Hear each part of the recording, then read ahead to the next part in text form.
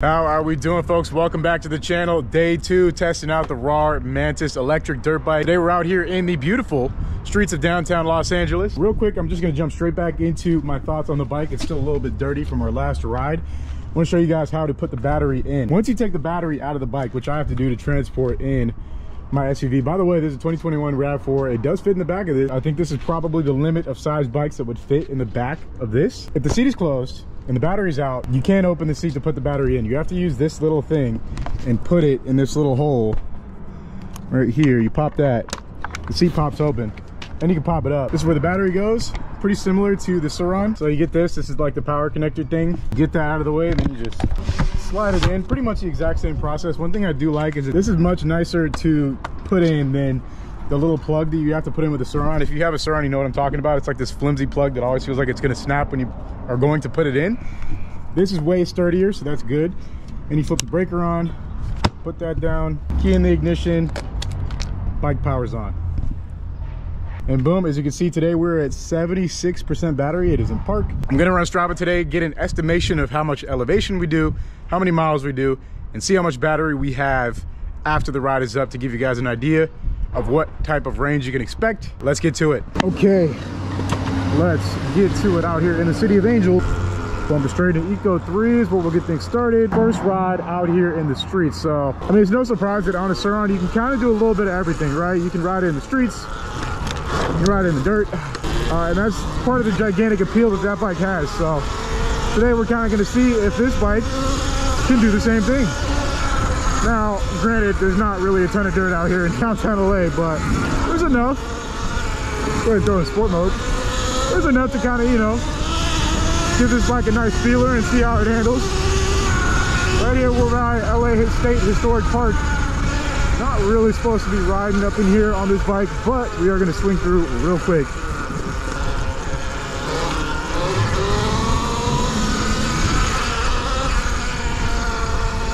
I don't know where this goes. A little bit of rocks, gravel. So I was pointing out that this bike handles pretty well off-road, even though I didn't really test it that hard off-road. I only took it on a couple trails in Elysian Park on my first test. I was impressed. Now the thing is, this bike is just not anywhere near as subtle as the Serena. It is bigger. It is much bigger. And it has way more of like a dirt bike presence. So on the Serena, you can kind of get away with like sneaking around in different areas on it that you like totally shouldn't be in. I feel like I'm going to be far less capable of doing that on this bike. It's just, you know, like I mentioned in the previous video, there's a presence that this bike has. It is just like, it's there. You know, there's no kind of mistaken what it looks like. It looks like a dirt bike, straight up, full stop. You know, it's got a bigger rear tire. It's big. You know, the frame is much larger than on the Serena, so it's much harder to kind of, you know, sneak around on it. Once you're somewhere, you are there. Anywho, check this out. Hey, nothing going on here. Trying to find some areas to kind of test out how it feels on dirt. That guy didn't seem too bothered. Where's that music coming from? I thought someone was yelling at me. Alright, anywho, a lot of you guys pointed out it looks like it pulls harder than the Serena. I can say from riding it, I think you're right. Because the bike is bigger, it kind of feels the same as the Serena and how it like pulls you once you pin the throttle. But I think you are accelerating much quicker. It's hard to actually tell. I would have to like, I do plan on doing a video where I take both these bikes out. I'm gonna have one of my buddies ride the Serena and I'll have this, and then we'll switch off, see who likes what better, do some comparisons as far as like speed and all that stuff. But I do believe this is faster. I mean, it has a motor that is 1500 watts stronger at peak power. So even though the batteries are very similar, I do believe that would account for some amount of speed. And you know what I'm just now realizing? I totally forgot to start my Strava. So we're just gonna go ahead and stop real quick and do that, because I realize we're going uphill pinning it in sports mode. That is definitely gonna kill the battery faster than anything, you know. So we burned 5% and probably about half a mile. Okay, we're just gonna start from here. We are at 71% right now. Let's see our time, speed, distance, and miles we do on today's ride. Whoa, don't spark. One thing that even the manufacturers told me not to do is it is not well advised to start this bike off from a dead stop in sports mode. It does have this tendency to just like yank itself out from you. I wish it had a little bit more jumping capability, even popping off curbs. It kind of just rolls off the curb. I do need to get used to the balance of this bike. It's balanced a little bit differently than the Sur-Ron. Like I said, you sit back a little bit further, maybe more ideal, but at the same time, you might want a lighter bike for that, so your mileage may vary. As far as for cruising around and dipping though, this thing is just very sweet. It's super comfortable, it's big. There's many places to sit on it. You could probably throw someone on the back of this thing easily if you wanted to. But yeah, and plus, you know, one thing I love, it's a brand new bike. So it just feels good no matter what. This is a kind of a steep road. We're just gonna slowly creep up it and see where we end up going.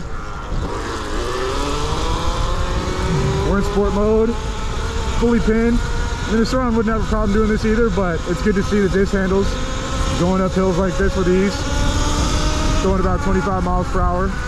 Not bad at all.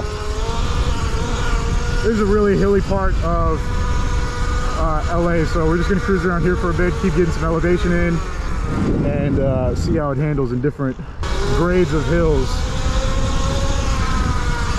Right here by Chinatown, we are gonna dip out once we come up here on Sunset and head towards Chinatown, get a little bit of urban action in.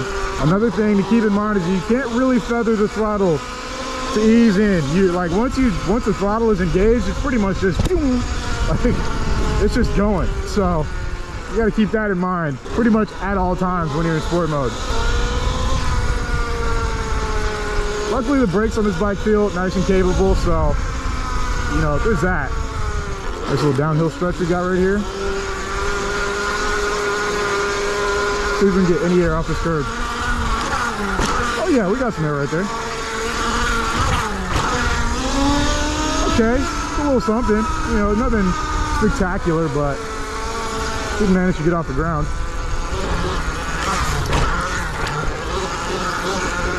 Cruising along, we're gonna make this right and then slide down into Chinatown from here. Another thing I noticed is that my arms do feel much more stretched out. Like I feel like they're extended, as in compared to the Sur-Ron where they're kind of like bent. So I mean, I don't know, I'm just pointing that out. That could be a personal preference thing. I kind of prefer being at the sitting angle this bike puts you in, where you're a little bit further back. It does feel more comfortable. But then again, I think that is going to be a matter of personal preference for pretty much everybody. Some people, I mean, the hard thing about these bikes is that you can't really go test them out. I don't think you can go to the Lunicycles and test out Sur-Rons. From what I last heard, they don't let people do that anymore because of an accident that someone had or something like that. I mean, take that with a grain of salt. You can call them and ask, but the best way would be to go and sit on both bikes.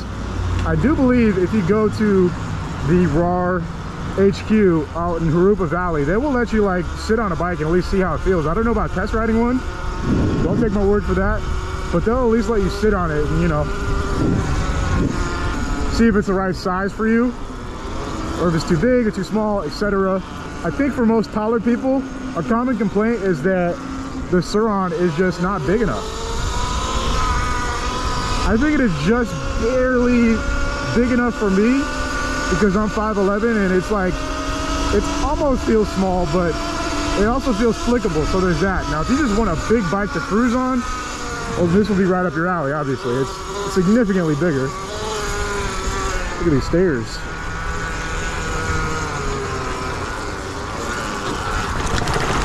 Dude, it feels so good bombing stairs on this bike. It's like nothing at all. I wonder if we can get to the top of that and bomb all of them.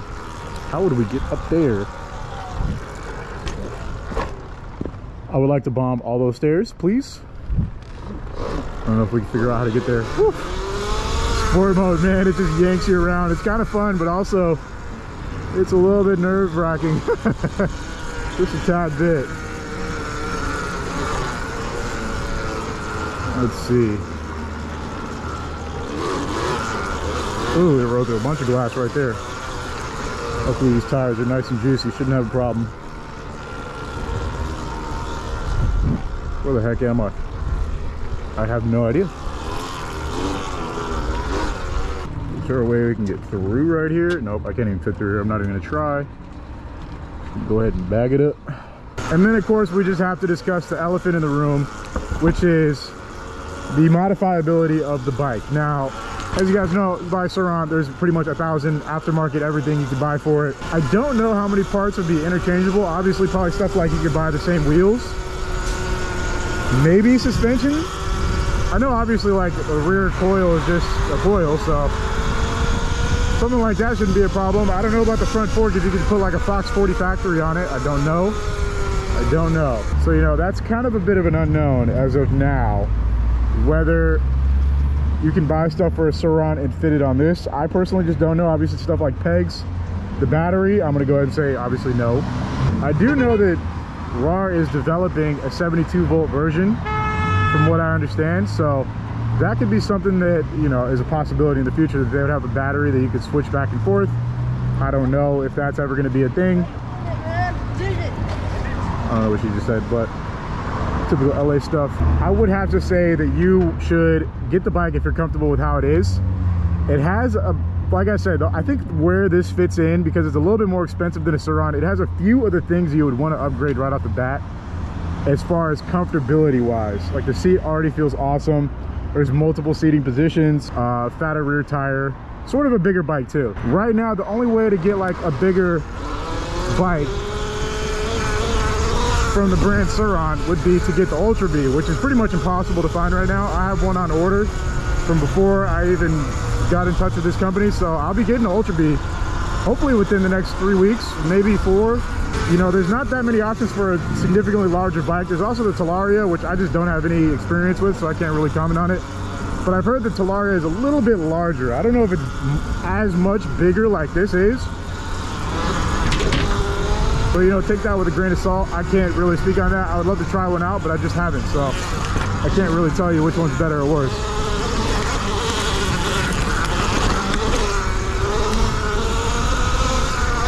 A little bit of dirt shredding. We're in sport mode. Okay, I was actually had to check. I forgot if we're in sport or eco mode. And I say that not because the sport mode is weak, but because the eco 3 mode is actually pretty punchy.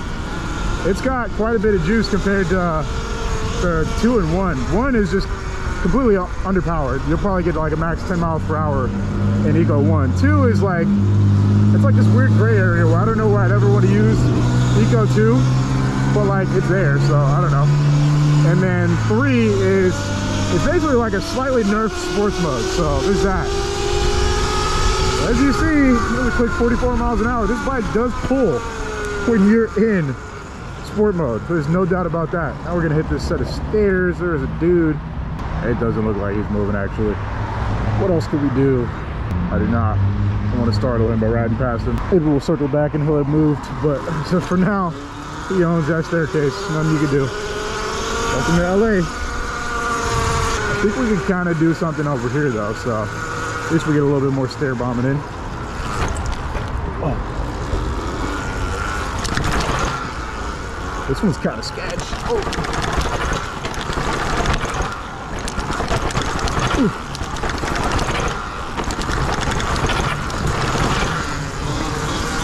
Holy, that was that was kind of wicked. The seating position puts you in a better spot for when you're going downstairs. I feel less like I'm over the front of the handlebars, like I sometimes do with the Serena. And another thing is, if you squeeze the front brakes in an emergency, like while you're going down, that would not be good. You would definitely front flip immediately. So that's something to keep in mind. Other than that, going downstairs is a breeze. Not something that anyone would buy a Serena or any electric type of dirt bike for specifically, but it's good to know they can do it for these. All right, we're gonna keep going down, continue our free ride adventure, going past Chinatown towards Union Station. A couple new camps. It's been a minute since I've been to downtown LA actually, at least like a month probably. Always a couple of new tents every time I scroll through this area, or just about anywhere. And keep on moseying down. There's another spot I want to check out right up here across Alameda. So that is where we're going now.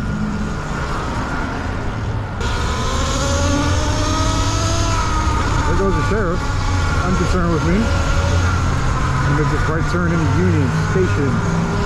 I do not ever feel comfortable riding on the street in downtown LA. I just feel like there's cars breathing down my neck constantly, which is the case.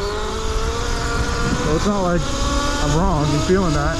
They are right behind me at all times. So in front of us, I believe this is the county jail, if I'm not mistaken. Thankfully, I've never been there, so I don't actually know. I don't know where this goes. I think I can get out this way.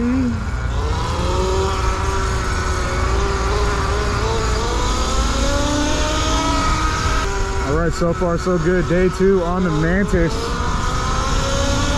I had a lot of fun on this bike. Wasn't sure how I was gonna feel about it when I initially saw it. First, I was impressed. Then I was worried because of how big it is. After my second day riding it, I'm definitely more confident in its capabilities.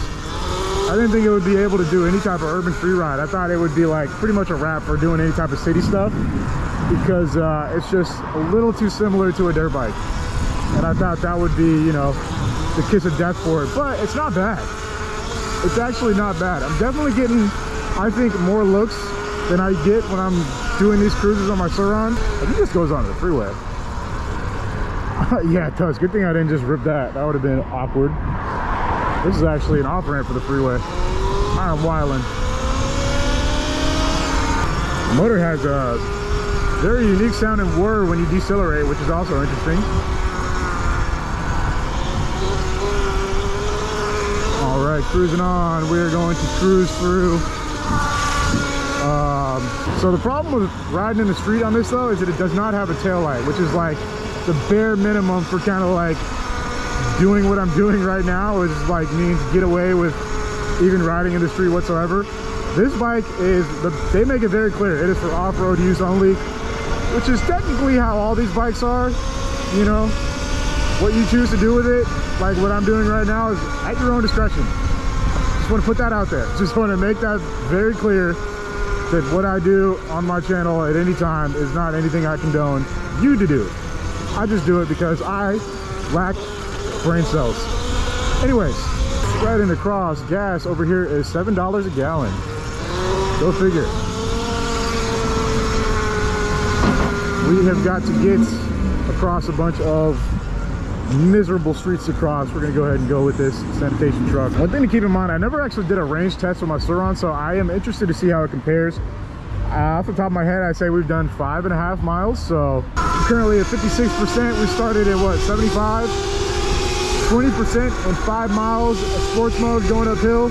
I personally don't think that's that bad. It's not as good as a high capacity battery, obviously, but I think that's actually somewhat similar to the Seron. It's in the same ballpark at least. I would say on my Seron, realistically, I probably would get like 25 miles from full to flat in sport mode the entire time doing inclines. So I think that's right around the same range. I mean, at the end of the day, it's gonna be math, right? It's the same size battery, it's a heavier bike and a more powerful motor. So if anything, you might get slightly less range, but I don't think it would be that much of a difference. I think it'd be pretty similar, but that remains to be seen. Oh my God, dude, starting from sport mode is just horrifying, and I have to stop doing it. Especially from a stoplight, it just does not feel comfortable.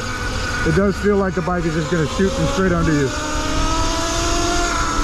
So, Rawwr, when you guys see this, that is my one word of advice that I have immediately, is tune the sports mode to make it a little bit more gentle.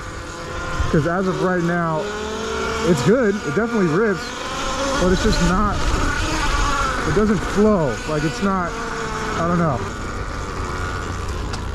That bike is sick. All right. And places I'm not supposed to be, episode 2142. Definitely feels good in dirt, I can say that much.